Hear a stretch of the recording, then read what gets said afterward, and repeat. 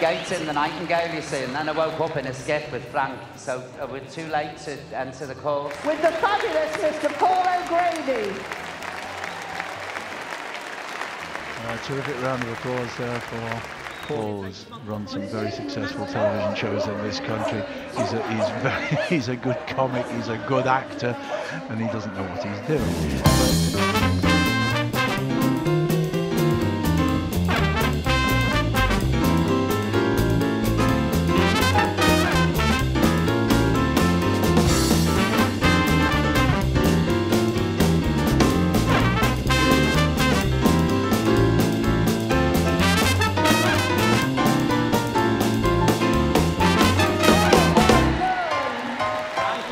Look what we've won. All right, Frankie boy. Okay, fantastic.